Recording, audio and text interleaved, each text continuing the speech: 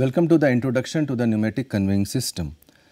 Now, let us have a brief look at what we discussed in the previous lecture. We had a discussion about the various air filtration system because separation is an integral part of conveying system, because solid is being conveyed with the help of pneumatic media like air in this case. Then at the port of disengagement, it need to be separated out from the solid to and the gaseous system. So, we discussed about various separation techniques. We had a discussion about the compressed air safety, because it is a pressurized vessel, and sometimes pressure vessel may create a problem, as well as because of the temperature engagement in the compressed air.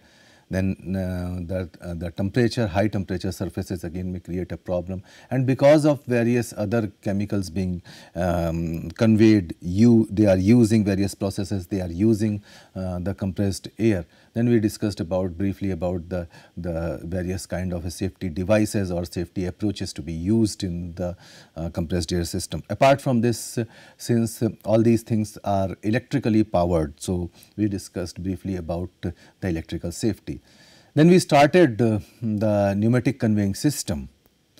Brief introduction we had given about the pneumatic conveyors and how it can be used in the various kind of the process industries. Now, in this particular lecture or in this particular topic, we are going to discuss that why we are using this pneumatic conveying, what are the different modes of the conveying system. Since it is having a prominent place in the conveying system, then what are the various advantages and disadvantages associated with the pneumatic conveying system, and then we will start about the basic concept of the pneumatic conveying system. Now, why pneumatic conveying? Now, it is attributed to the fluid dynamics. The concept of fluid conveyance by the pipeline is far from new. It has a very long history dating back to antiquity. Like Romans, they utilized lead pipe for water delivery and sewage disposal. While Chinese, they employed the bamboo tubes to transport the natural gas. Now, with the invention of the fans to activate, the first pneumatic conveying was introduced in systematic pneumatic conveying was introduced in 1866, and the history of the pipeline transportation of solid in air is more recent. Now, the vacuum conveying of grains was the first large scale application of pneumatic conveying in late 19th century. Sometimes negative and a positive pressure grain conveying that was popularized in the mid 1920s, etc. Since then, the pneumatic conveying has evolved tremendously and has expanded to include a wide range of particle solids. Now, why it is so important? First and foremost thing that it provides system flexibility. The materials can be carried from a hopper or silo in one arena to another located at some distance away with the right equipment selection and design. Multiple point feeding can be made into a common line, and a single line can be discharged into a variety of receiving hoppers, allowing for considerable flexibility in construction and operation. Now, materials can be vacuumed up from open storage or stockpiles with the vacuum system, and they are great for cleaning up dust and spills. These pipelines, obviously it will be with the help of pipeline. So, pipeline can travel horizontally as well as vertically up and down, and bends in the pipeline, they can enable any combination of orientation in a single pipeline run.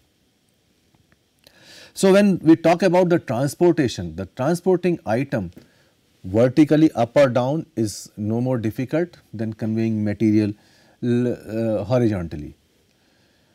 Now, material flow rate you can easily control, and monitor to ensure that input and output are always correct, and most system may be set up to run totally automatic.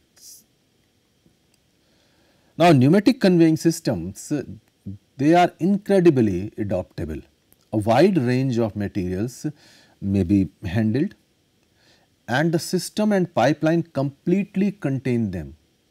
Now, as a result, potentially dangerous products can be transported in a safe manner, and that is a very plus point. I tell you, this is a very important point, because the transportation of the dangerous material is always offer a wide attention. Now, these systems normally meet the standards of local and health and safety legislation. Maybe your state may have some different legislation, your federal or central level you may have different legislation, with little or no trouble, because there is a low possibility of dust creation. Now, these pneumatic conveying plants, they require a very little floor space, and the pipeline can be routed easily through walls, across roof, or even underground by bypass existing equipment or structure. So, there is no need to alter the existing layout of the plant. Now, pipe bends in the conveying line, usually they provide this flexibility, but they also increase the pipeline's total resistance. So, usually your usual fluid dynamics or fluid mechanics law always prevails, and resistance, when there is a large amount of resistance, then you need to have more and more pumping expenditure. Now, if the conveyed material is friable, bends can cause particle deterioration, and sometimes deposition may take place, and it further reduces the overall available area. And sometimes if the substance is abrasive, they can cause erosive wear and tear, and it can react with the pipeline material, and sometimes the effect may be more and more catastrophic. Now, it is suitable for various industries and materials. So, the powdered and granular materials are used in wide range of sectors, and many different industries, they have processes that require their transfer and storage. Now, the bulk materials are transported in variety of industries, including agricultural, mining, chemical, pharmaceutical, paint manufacturing, and metal refining and processing. Large tonnage, sometimes large tonnage of harvested material such as grains and rice, as well as processed goods such as like animal feed, pellets, fertilizers, those who are handled in the agricultural industries.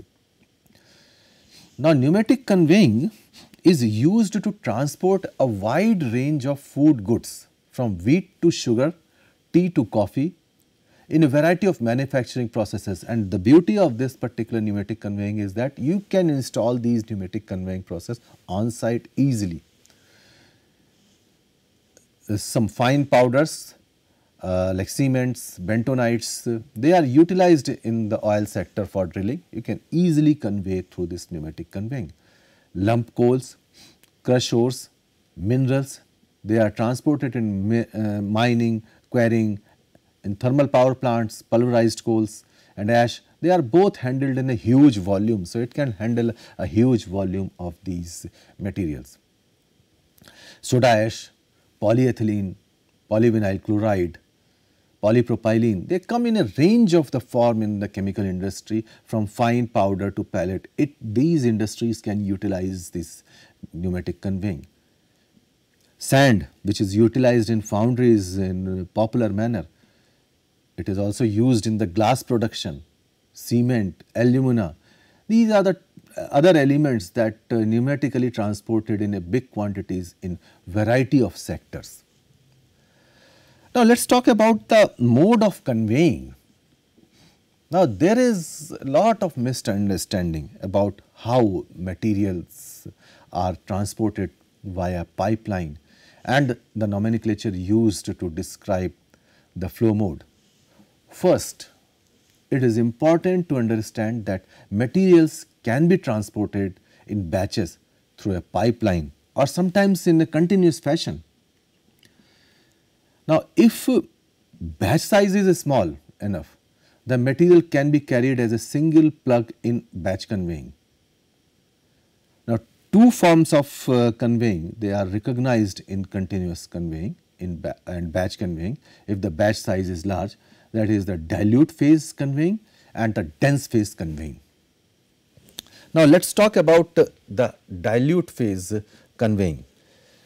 Now, dilute phase conveying occurs when the material is transported through a pipeline suspended in the air.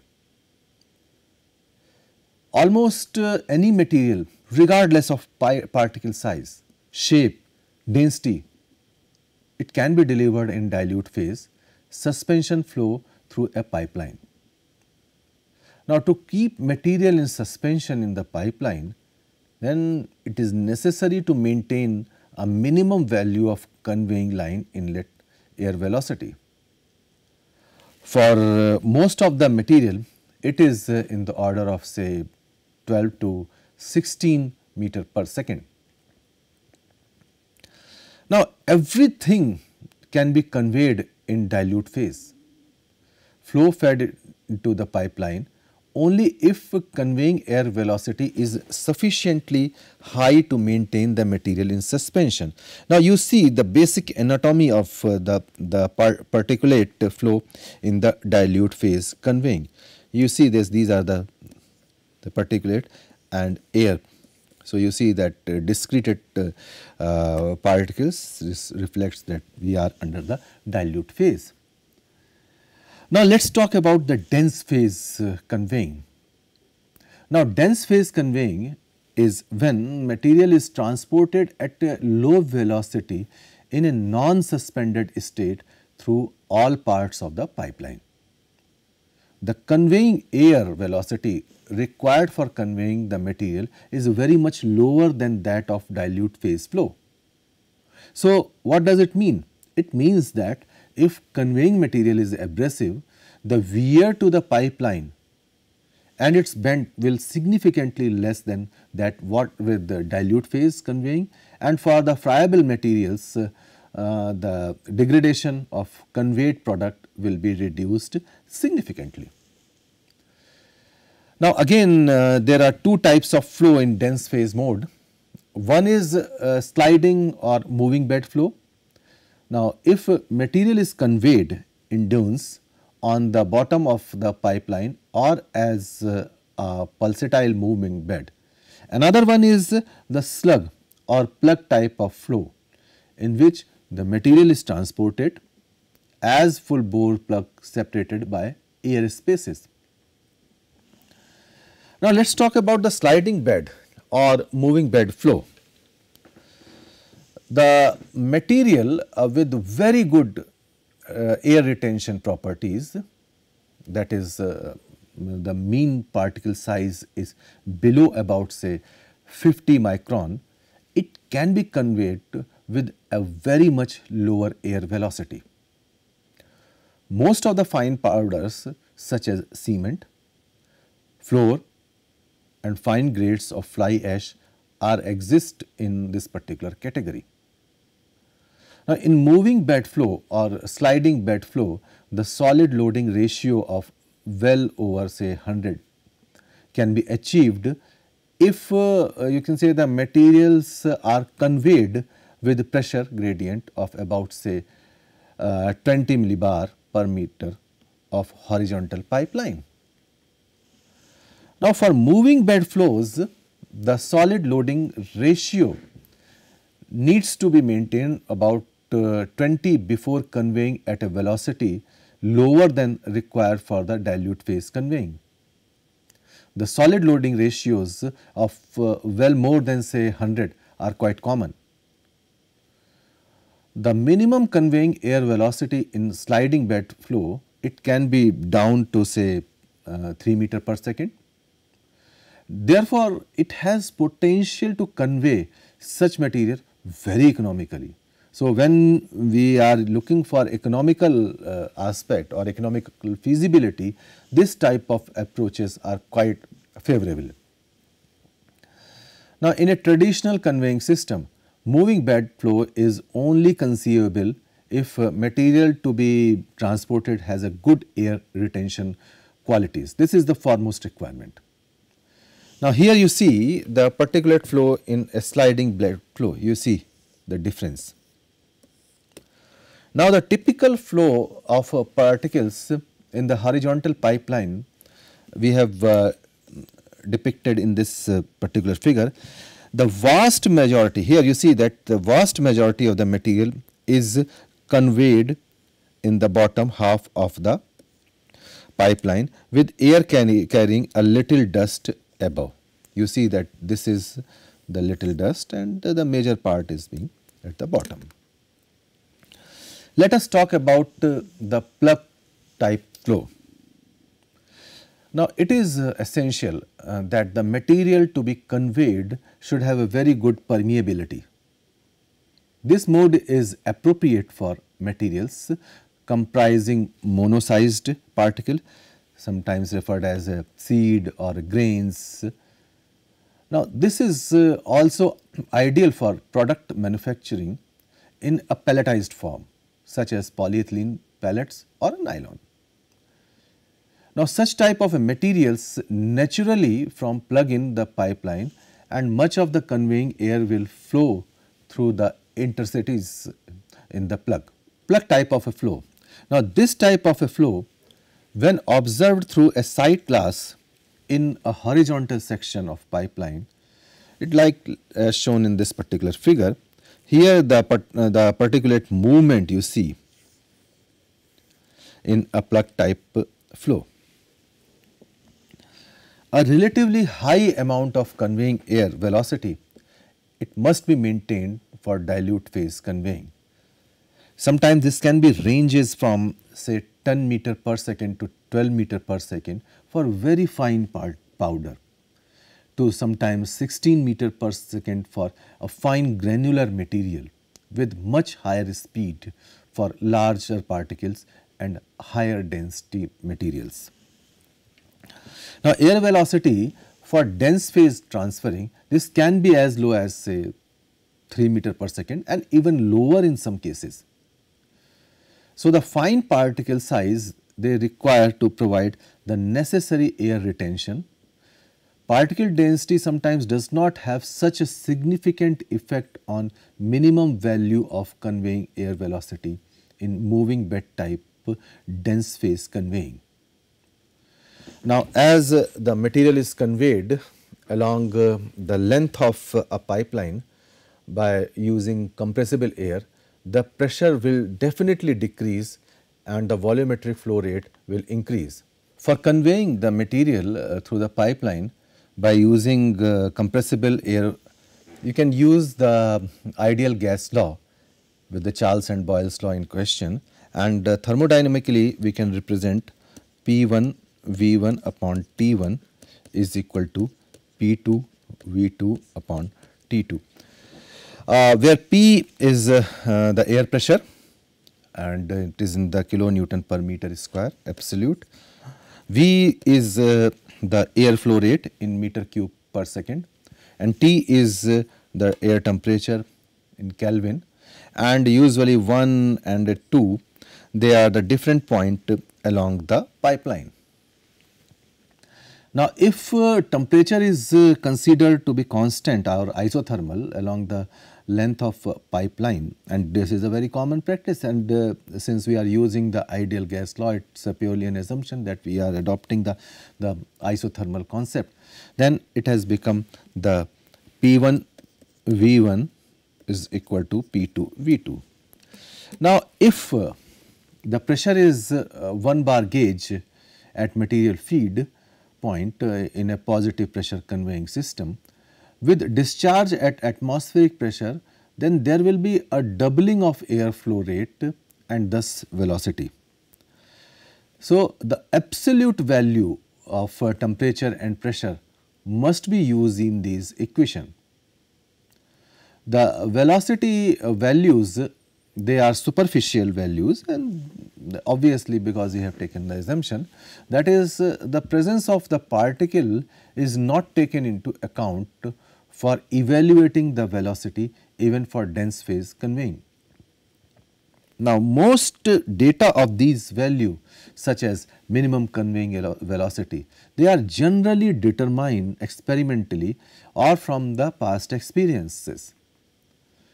When we talk about the solid loading ratio, again it is a very important phenomena. So, the solid loading ratio or phase density, this is a very helpful parameter for visualizing the flow.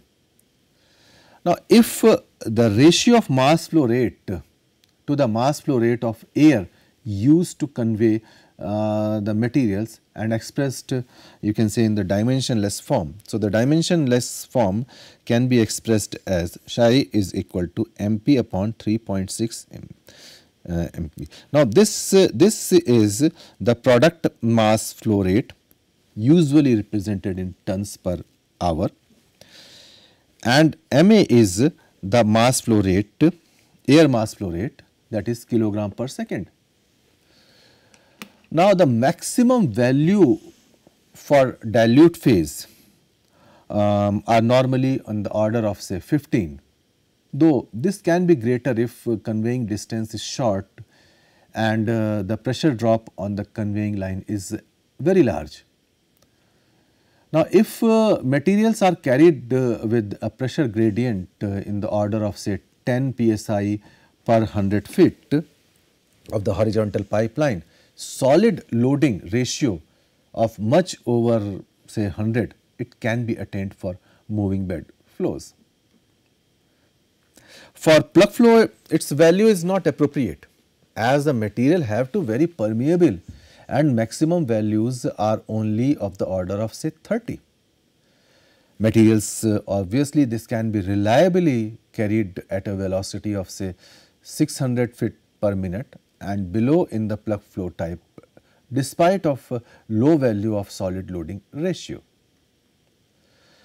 Now, let us talk about the advantages of pneumatic conveying system. Now, pneumatic conveying offers the user various kind of advantages. One is that transportation of a range of products in dust free environment. Second is that flexibility in routing. By addition of a bend in the pipeline, it can be conveyed both vertically and horizontally. But remember, when we are using the bend, then we are compromising with the pressure, as well as there are certain issues with the available area in question. Then third point is that the distribution to a variety of location within a plant, as well as pick up from the variety of the location. So, it offers a very wide spectrum.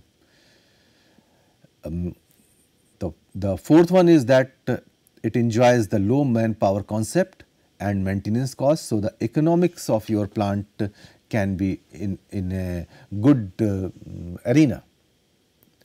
Another advantage is that one pipeline can utilize to transport a variety of item. Only thing is that you need to flush it out the old material.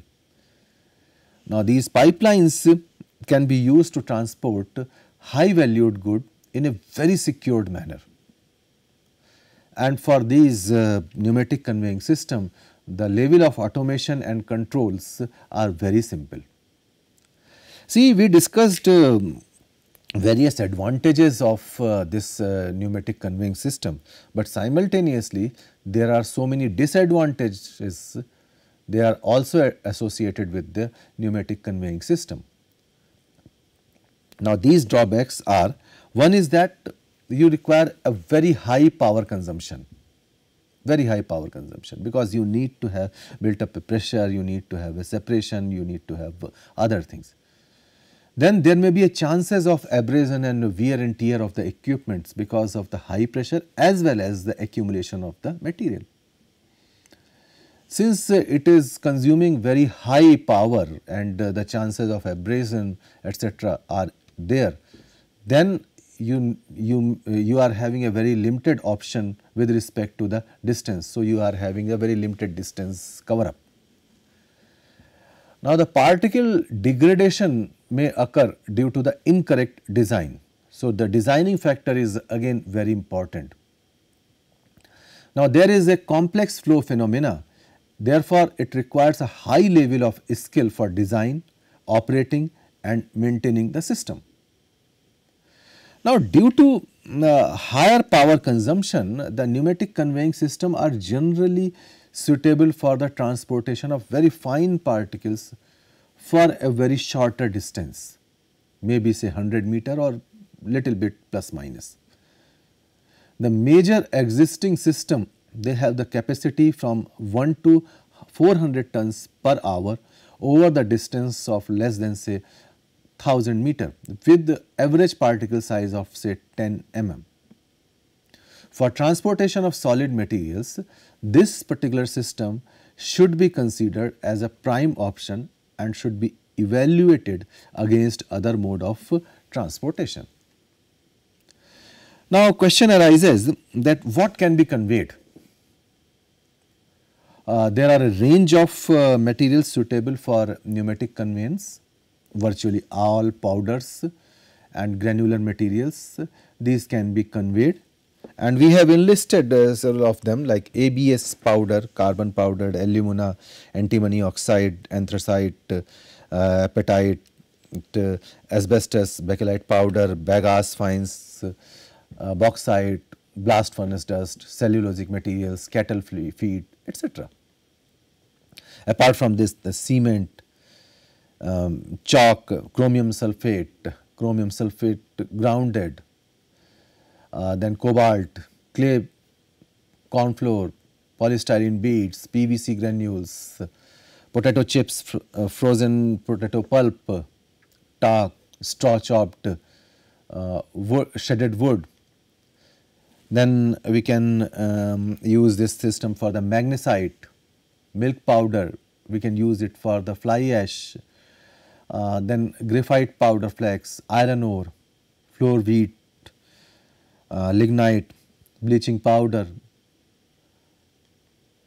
Now, for larger and denser materials, there is a higher gas velocity and power consumption required, because these materials, they do possess some mass, etc. Therefore, you require a gas velocity to convey, and then power consumption would be on the higher side. It is often stated that those particle size greater than say 15 millimeter may not be suitable for conveying, because it may you may convey it, but the thing is that it will not at all economical because of the higher velocity requirement. So, thereby you need more and more power consumption. Sometimes blockage may create a problem. So, to prevent the blockage inside the pipe, the conveying pipe should be at least 3 times larger than the largest particle size of the material to be conveyed. So, that is very important, and during the course of designing, it must be properly addressed. So, at last in this particular segment, we discussed a lot about the pneumatic conveying system.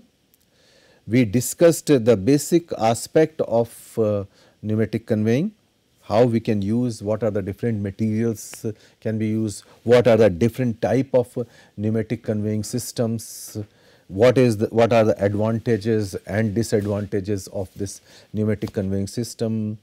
And if you wish to have further study or further knowledge about this pneumatic conveying system, you may look to the various references which we enlisted in this particular slide. There are 4 references. You can utilize these references for further reading. Thank you very much.